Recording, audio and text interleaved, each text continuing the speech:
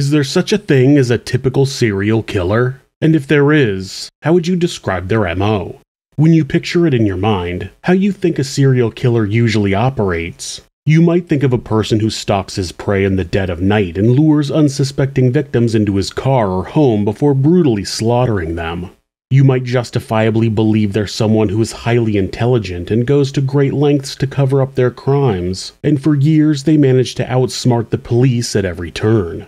And as for their victims, well, you're possibly thinking they're likely to be beautiful young women who have a very specific set of features like the same hair color or clothing or race, something that appeals uniquely to their particular killer. What you're unlikely to be imagining is a man who raped and killed elderly women in their own homes, rarely going further than a couple of miles from his own residence, and far from covering up his crimes. Today's monster left his victims exactly where he had attacked them, making no attempt to hide what he had done. There were no ritualistic displays, no posing of the bodies, and nothing to indicate a serial killer was involved. Today's monster was extensively incarcerated for other violent crimes, and yet he managed to elude suspicion in rapes and murders for more than 15 years, all while carrying out his attacks right under the nose of the police.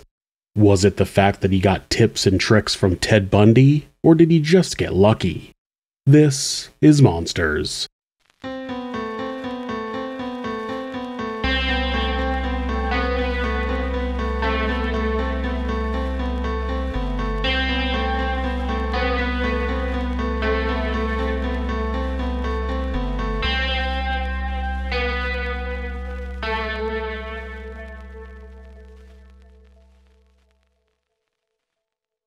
Adolph James Rhodes was born in Fort Lauderdale, Florida on the 4th of December 1960 as the third child to his doting parents. As a smiley, calm baby, he was affectionately known as Little Jimmy to friends and family. In the months before his birth, America was facing a reckoning of sorts as protesters took to the streets to expose racial injustice. While Jimmy's mother adored him when he arrived, she was also somewhat preoccupied as she watched the events unfold on the news programs which were playing religiously in the family home. The nation seemed split down the middle by the increasing political divide, not too dissimilar from now. At that time, citizens were expected to take sides either for or against the ongoing segregation of people of color. Not long after Martin Luther King gave his famous speech where he told demonstrators in Washington, D.C., "I have a dream," Jimmy's mother abruptly moved out of the family home to run away with her African-American lover, leaving her children solely in the care of their father. It was a shock for the relatively conservative family, especially Jimmy's father, who had no inclination of his wife's extramarital activities. 2 years later, the couple were officially divorced and Jimmy's father moved his new girlfriend Brenda into the home. She soon became a maternal figure for the 3 children, offering them the love and support they no longer received from their birth mother. Most of history's serial killers focus heavily on a disturbed and disruptive childhood filled with abuse, neglect, and violence, which shapes the child into a manipulative and psychopathic murderer, but Jimmy's story reveals nothing of the sort. In fact, apart from his mother leaving in his early years, Jimmy had a relatively normal and stable upbringing from then onwards. His father was a carpenter who spent long hours at work to support his family, while Brenda stayed home and raised the children. When the couple married after 2 years of courtship, they moved into a beautiful home complete with a swimming pool in a much better neighborhood than they had previously lived. Brenda's parents also owned a ranch, and the children regularly visited, riding ponies in the ring their step-grandfather built especially for them. By all accounts, there was no violence in the home, and the children were always supported in their interests by their father and stepmother. The children wanted for nothing, not attention, not love, not possessions. They had it all. When Jimmy started school when he was 5 years old, he appeared to have some learning difficulties and trouble paying attention, and Brenda suggested counseling to his father. But the idea was dismissed and Brenda dropped the issue instead of choosing to spend extra time with the boy to help him with his schooling. His father thought it could be beneficial for him to spend more time with Jimmy, so after receiving a number of lucrative promotions and being more financially stable, he was able to invest more hours into his relationship with his son. He began taking both of his 2 sons out to play golf, and he taught them how to hunt. Between work commitments, they went away regularly on fishing trips, leaving their sister and Brenda behind.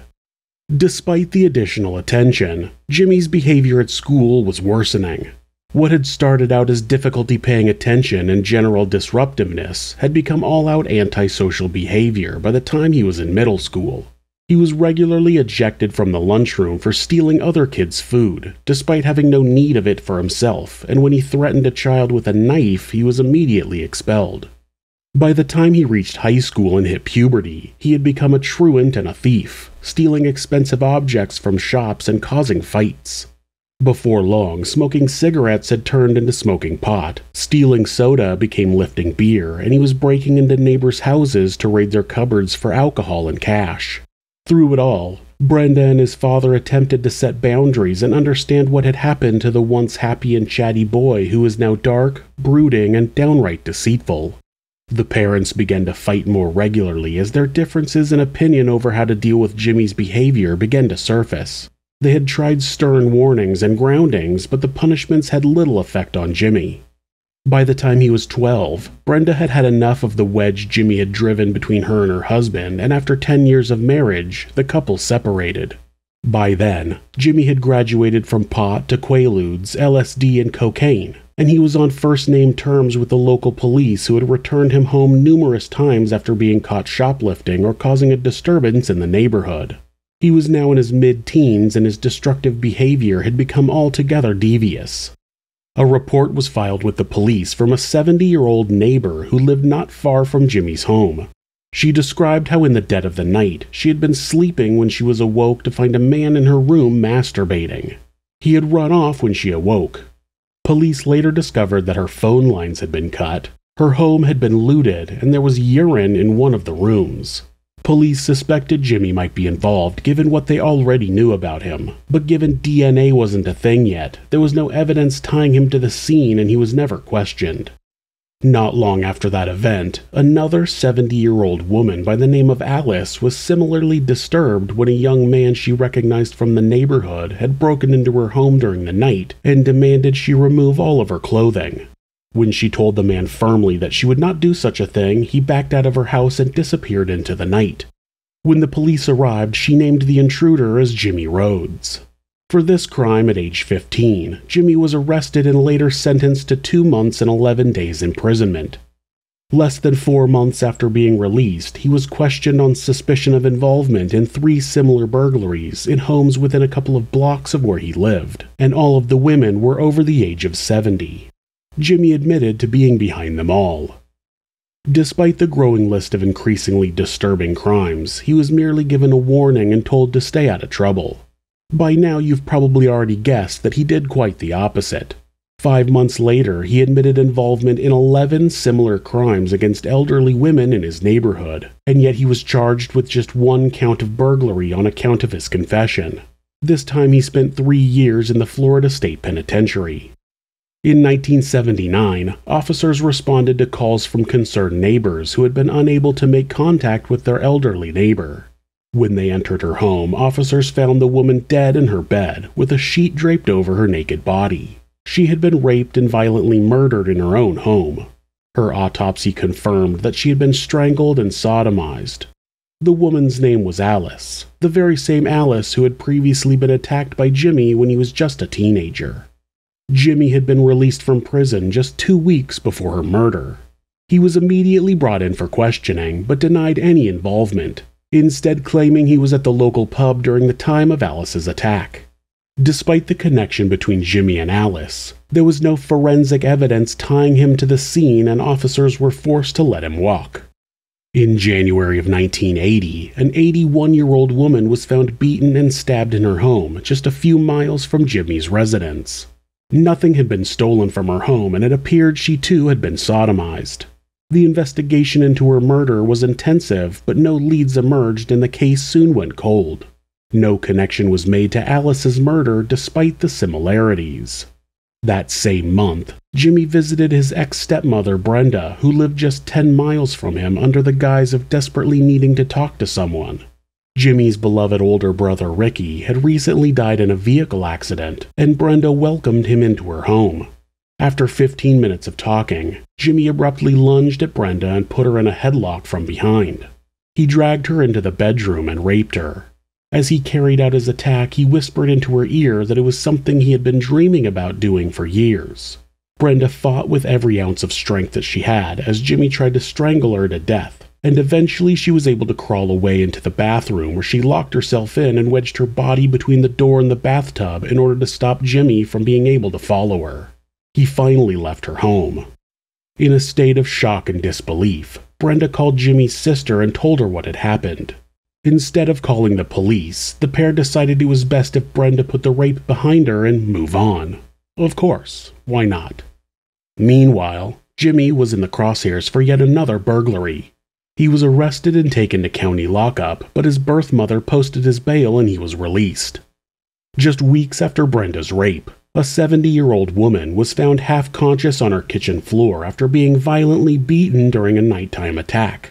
After being hospitalized for her injuries, the woman told police how a man had knocked on her door asking to borrow some sewing thread before turning angry and trying to choke her to death. When asked by officers if she had ever seen her assailant before, she quickly answered, quote, "Of course I have. He's my grandson, Jimmy Rode." Jimmy was arrested and charged with the attempted murder of his grandmother.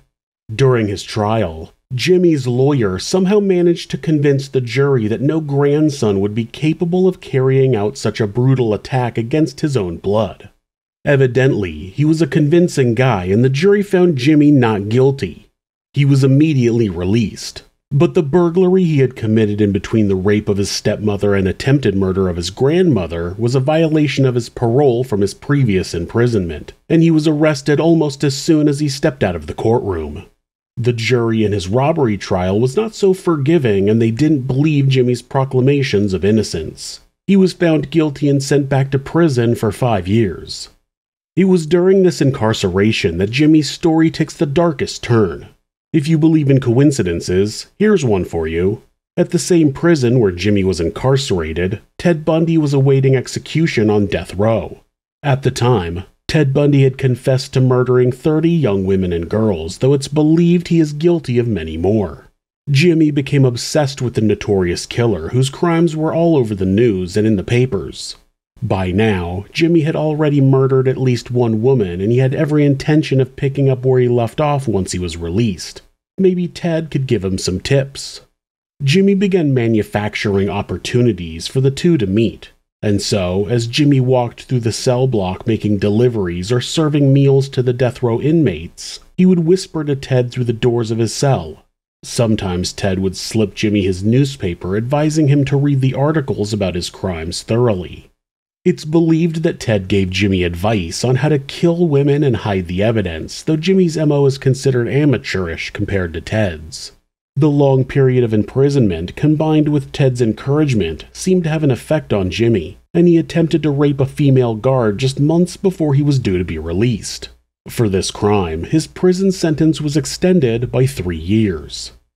With his prison sentence now stretching far into the future, Jimmy began to use those newspapers from Ted Bundy for another purpose. He began responding to advertisements posted in the personal section of the paper from women looking to find a love interest. Using a story he concocted about being from Italy, having an Ivy League education, and having served in the Italian Special Forces, Jimmy managed to seduce a woman named Kathy Lockhart, all from within the 4 walls of his cell. Jimmy wanted to make sure Kathy would wait for him, so he told another fabrication about being wrongfully imprisoned and that he was due to be released any day. After a few months, he told Kathy that he had changed his name to Cesar Barone in memory of the Italian family who had raised him. This was of course a complete fabrication, but it satisfied Kathy's curiosity about his surprise name change. Somehow, when Jimmy was finally released, he had no parole conditions and no requirements that he should stay in a certain area. And so, unsurprisingly, he traveled to where Kathy lived and met her in person. That just so happened to be the Pacific Northwest, exactly where Ted Bundy had carried out many of his killings. Within months, Jimmy and Kathy made their relationship official and married before moving into Kathy's mother's home so they could save for their own place. After a couple of months, they had enough for a deposit and bought a quaint home just for the two of them. By then, Jimmy had made his name change official. Given the paper systems of the time, the new name meant an entirely new identity.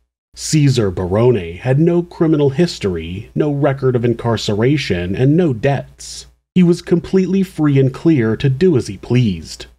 With his new identity, Jimmy enrolled in the United States Army using another concocted story of college degrees, a clean criminal record, and seemingly no reason why he couldn't enlist. He successfully completed his training and soon advanced to become a ranger, one of the most highly qualified soldiers in the Army. Jimmy went on to serve in a deployment to Panama, where he would later brag to associates that he killed several unarmed civilians. Jimmy gleefully carried out state-sanctioned killings, with his colleagues none the wiser that this was far from his first taste of such violence. When Jimmy returned from deployment, he settled back into his regular routine alongside Kathy. Well, she thought it was their regular routine, but the taste for violence abroad had not satiated Jimmy's desires, and he was back to his old ways, right under his wife's nose. A woman in her 80s had reported to the police that a man had been showing up at her house, and the visits had started to scare her. This man told her that he was a ranger out of Fort Lewis and that his wife worked at the same place Kathy was employed. His first visit to the elderly woman was innocent enough when he told the woman he was looking for his wife's lost poodle, and she helped him look for it. But he started coming by every day and forcefully requesting to enter her home. After she let the man in a few times, he had exposed himself to her and tried to grope her. She told him to leave, but he returned the next day and this time tried to army crawl towards her on the ground, running his hand up her leg. Finally, the woman had had enough, and she told her son about the man, and he helped her make a police report. Given the level of personal information the man had shared with the woman, investigators were fairly certain the creep was Cesar. Of course, he denied it was him, but the ensuing investigation caused the military to look closer at his file, and they quickly discovered that Ranger Cesar Barone was none other than Jimmy Rode. In October of 1990, Jimmy was discharged from the military effective immediately. By then, Kathy was in the final months of pregnancy with the couple's first child, and Cesar was unemployed. To make ends meet, he took a job in the Hillsborough area, which meant the couple would have to move. In March of 1991, just weeks after their son was born, Cesar left for Hillsborough to make arrangements for the move. Kathy stayed behind with their son and packed their belongings with the plan to join him in a month's time. On April 18th of 1991, the Hillsborough police responded to a call from a woman who had entered her friend's home and found her unresponsive. The 61-year-old woman was discovered lying naked on her bed with a pillow covering her face. Her legs were spread open and one foot hung limply over the edge of the bed. By the time the paramedics arrived, she was already cool to the touch. A detailed scene investigation got underway, but there was little evidence, just footprints leading away from the home and some unidentified hairs. One day later, on April 20th, Kathy and their son joined Cesar at their new home in Hillsborough. However, Jimmy's new job didn't work out so well, and he was once again on the job hunt. He had completed an EMT course in the military, and he secured a job as a nursing assistant in a nursing home. From then on, he was going to be surrounded by elderly women every day. What could possibly go wrong? Well, first of all, despite his new job and Kathy's steady income, the couple never seemed to have enough money. Kathy wasn't a spender, and Cesar always denied using their money, but he had started to disappear for days at a time, or he was coming and going at odd hours, never having enough time for his wife and child. Kathy suspected that he was having an affair. That would be the understatement of the century, and by the time their son was 1 year old, she had had enough. The couple agreed to separate, and Cesar moved into a small apartment downstairs from a middle-aged woman who owned the home, Matilda. Cesar's newfound freedom enabled him to spend more time with a colleague he had met at the nursing home named Leonard Darcell, or Len to his friends. Len lived on the ground floor of the home that Cesar had just moved into. In fact, he was the one who had organized with Matilda for Cesar to move in. Len had a criminal history of his own, including indecent exposure to a 16-year-old girl, theft, drug dealing, and petty crime.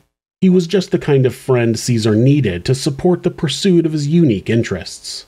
All the while, Cesar continued to carry out a seemingly normal relationship with his ex and his child. He visited his son frequently and often picked him up directly from daycare. He attended family events at Kathy's mother's house, where he had once lived, and by all accounts, he was a dedicated and loving father. As it turns out, he was as dedicated to his extracurricular activities as he appeared to be to his family.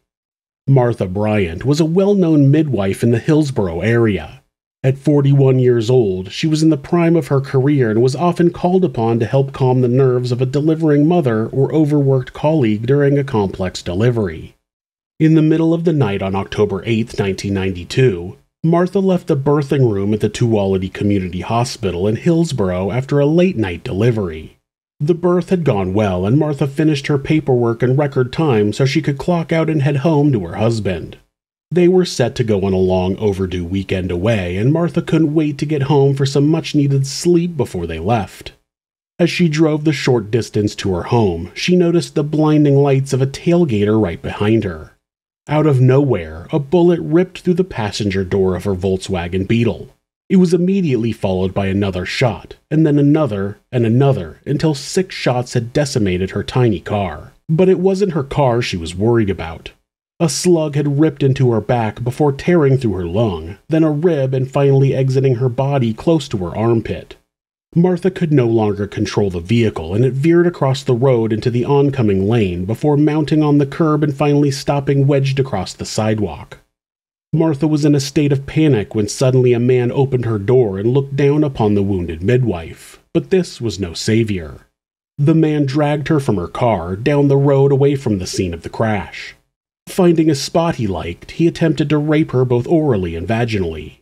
Despite her wounded state, Martha literally fought tooth and nail to fend him off.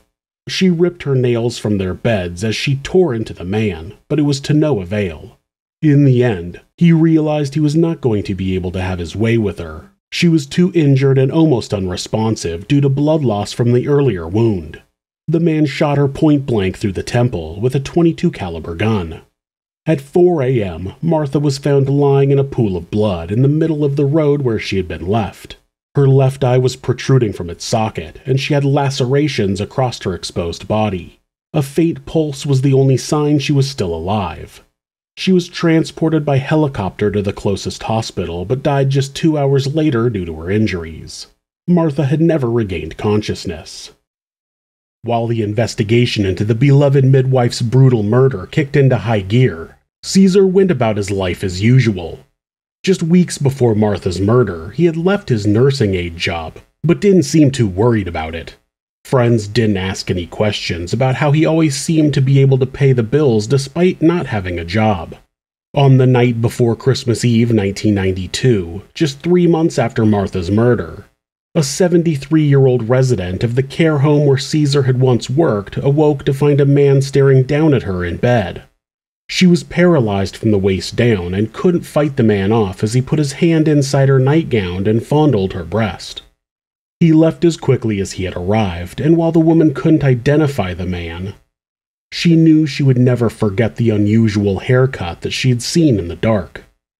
2 days before New Year's Eve, Cesar and Len were returning from a night of drinking when they spotted a young woman waiting at a bus stop in the dark. They offered her a ride home, and she cautiously agreed. She was right to be cautious. As you can imagine, their intentions were anything but good, and after a short ride in the wrong direction, Cesar attempted to force the girl to perform oral sex on him while threatening her to be shot in the head if she denied him. Cesar had stolen a gun from his previous employer before he left the job and had taken to carrying it with him at all times. The girl eventually managed to break free from the men and ran off into the night. Cesar was not going to finish the year up unsatisfied, so the following night he and Len set off again in the hopes of making another pickup. They couldn't believe their luck when they spotted 23-year-old Shanti waiting for a bus as they drove past. The pair convinced her to come home with them for drinks, and after said drinks and some food, Shanti went off into the bedroom with Len. But Cesar didn't want to be left out, so he burst through the door while they were in the throes of passion, and demanded Shanti pay him some physical attention. She agreed, but mostly because he had a gun in his hand. After finishing with Cesar, she asked to be taken home and Cesar and Lynn agreed to drive her. Later that day, Shanti was found discarded along the side of Sunset Highway. She had been violently beaten, but that was the least of her worries. She had also been shot execution style, point blank through the chin, sending the bullet on its destructive path up into her brain. Just 1 week after Shanti's murder, a 51-year-old woman was found by her son bent over the rim of her bathtub. One leg was wrapped up in the shower curtain, while on the other, her pants were bunched up around the ankle. This leg was dangling over the edge of the tub. Her face was submerged in a few inches of water, and she was very clearly dead. Nothing appeared to have been stolen from her home. Strangely, there was a .22 caliber gun found in her living room which her son didn't recognize. When the police arrived, they concluded that her death was a terrible accident, but just to be sure they requested an autopsy on her remains. The woman's autopsy would later reveal she only had a few minor bruises on her body and a single laceration to her vagina. Given that her blood alcohol level was 3 times the legal driving limit, investigators believed she had likely slipped and fallen as she tried to take a shower. Her injuries were considered minor and required no further investigation as they were most likely caused by the woman's fall into the tub. Ultimately, her cause of death was determined to have been a heart attack. A month later, Kathy's mother was found dead on the floor of her home. Her clothing was still intact and there was no sign of violence or a break-in at the home, so her family decided there was no need for an autopsy. It was likely the woman had died from a heart attack despite her healthy and fit lifestyle. Suspicion may never have been raised about Kathy's mother's death had it not been for one mistake. Cesar had learned the PIN code for his mother-in-law's bank card, and in the wake of her death, he withdrew more than $3,000 from her account. Kathy's brother had discovered the withdrawals, and he knew that there was no one in his family who would possibly be so heartless as to steal from a dead woman. He immediately suspected Cesar and went straight to the police to file a report against him. While the police began looking into the bank withdrawals, Cesar made an unexpected visit to the upstairs owner of the apartment he had lived in when he first separated from Kathy. Just a few weeks earlier, Matilda had asked him to move out so she could move downstairs and occupy the apartment herself. Cesar knocked on her front door and told her he needed to use the bathroom, to which she happily obliged.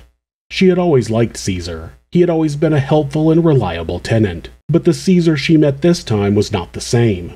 When he returned from the bathroom, he lunged at Matilda, jamming a knife against her throat. He demanded she perform oral sex on him, and when she refused, he pressed the knife deeper into her skin. Fearing for her life, she agreed to do as he asked, but Cesar decided he had another idea. He told her to take all of her clothes off and lie down on the floor. He mounted Matilda, but was unable to rape her as he couldn't establish enough arousal. Matilda seized the opportunity to escape, and she told Cesar that a friend of hers was due to arrive at any moment, and he better get going.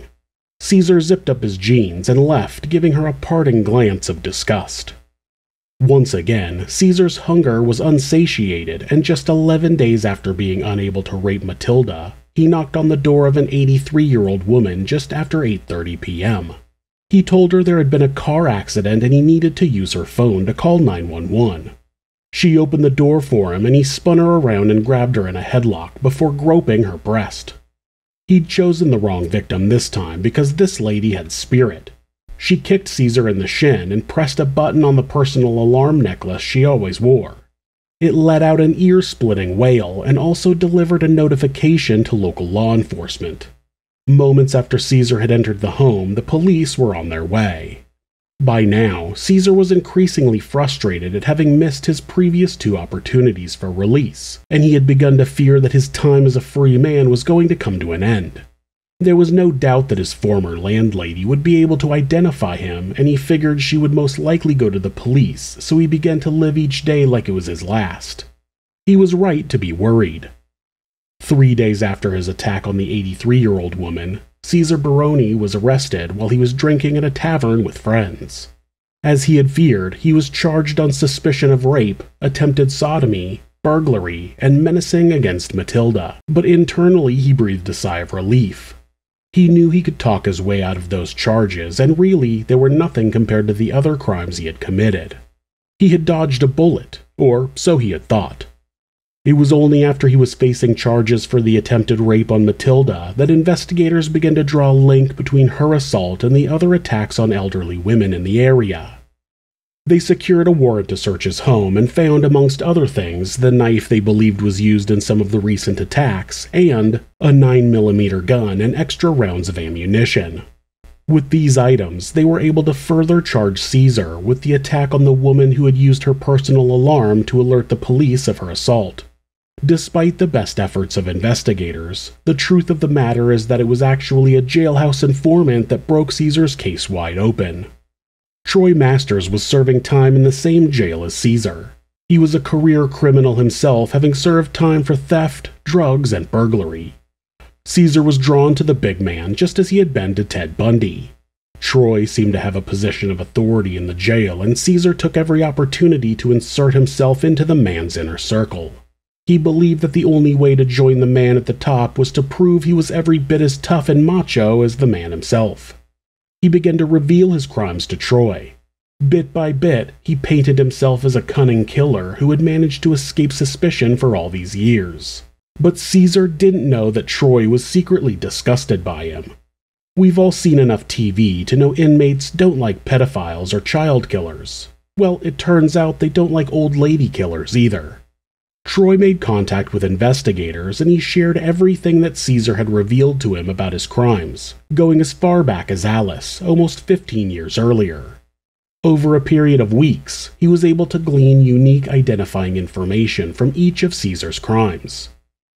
Details that only the perpetrator would be privy to.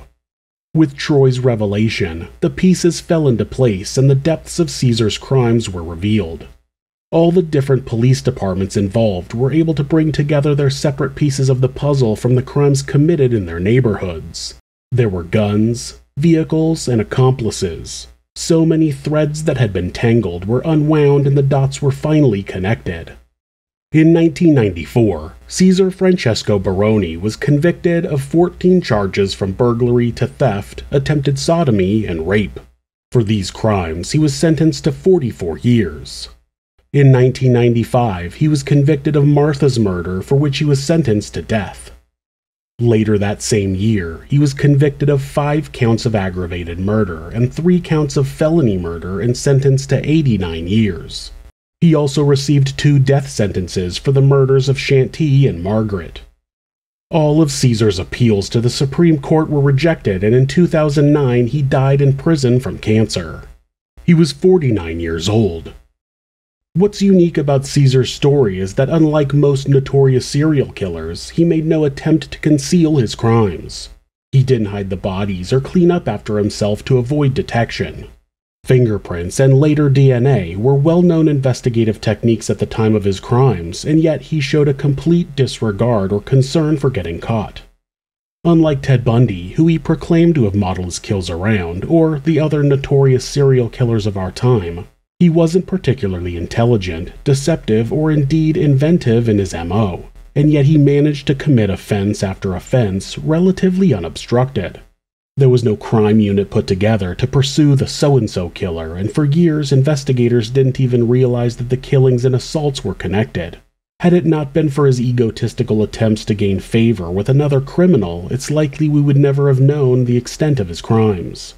It's almost like he was basically a really mediocre serial killer, but that's exactly what he had to be to get away from his crimes for so long. Because of his death in prison, we will likely never know how many victims Cesar truly had, though it's suspected there are many more that he never revealed.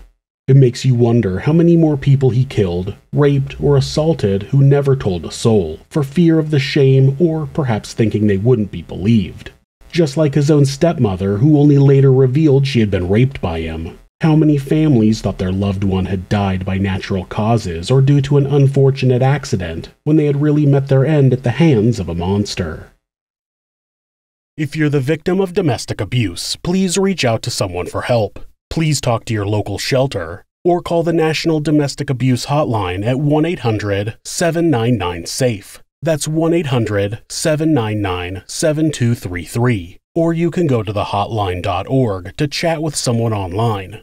This website is set up so that at any time, hitting the escape key twice will take you to a Google search page. That way, if your abuser is nearby, you won't get caught seeking help. If you're having feelings of harming yourself or someone else, or even just need someone to talk to, please contact your local mental health facility, call 911, or call the National Suicide Prevention Hotline by simply dialing 988 in the United States. They're available 24 hours a day, 7 days a week, and will talk to you about any mental health issue you may be facing. Thanks so much for letting me tell you this story. If you enjoyed it, subscribe on whatever platform you're on, hit like, rate us, or leave us a comment. You can also check out our other show, Somewhere Sinister, on YouTube or anywhere that you listen to podcasts. If you'd like to support the show, check out our new merch at Teespring. The link is in the description. Thanks again, and be safe.